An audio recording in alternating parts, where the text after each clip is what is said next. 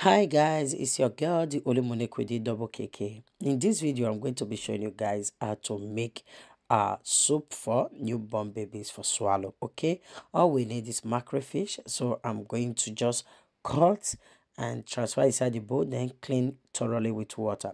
So after that we need okra. So this okra I'm going to add in water and leave to soak for about 5 minutes before I went to clean properly.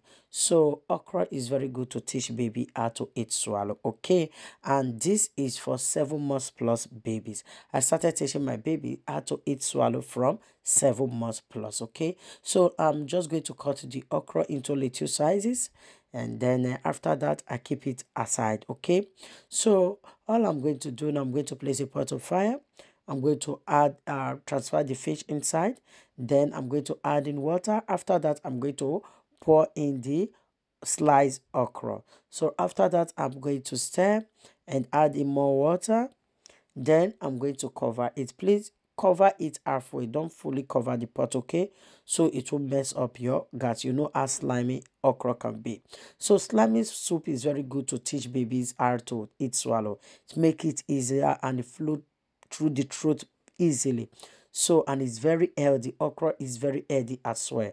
So guys, I just remove the fish. When the fish is fully done, I remove and I'm going to debone it. I'm going to remove all the bones. Okay, you won't know that macrofish have bones like this until you are ready to feed babies with it. So I'm just going to remove the bones.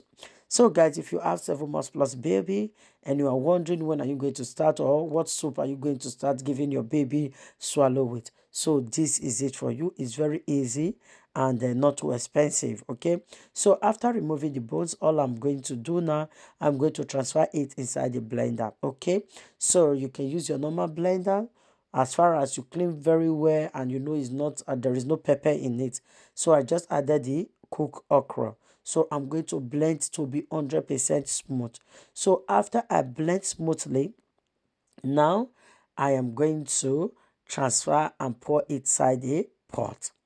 So this is it guys. After adding it in, and I'm going to add in this baby meat. This is optional, okay, so I'm going to add it in. So after that I'm going to add in half stock cube. Oh, don't tell me, oh, babies don't need to take stock cube. When you feed them with your own soup, didn't you use stock cube to cook your soup? So that it answer that question answer itself. So now it's fully done. I'm going to feed my baby with swallow.